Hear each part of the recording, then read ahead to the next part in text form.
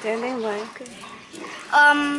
Hello. Let me teach you how to go meter reading here.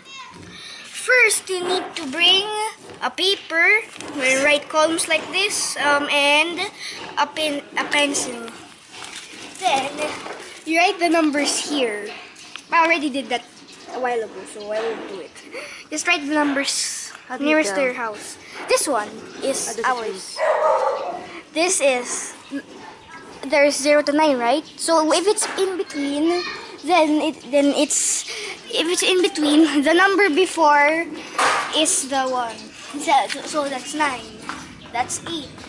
That's 6. That's 9. Let me see your note.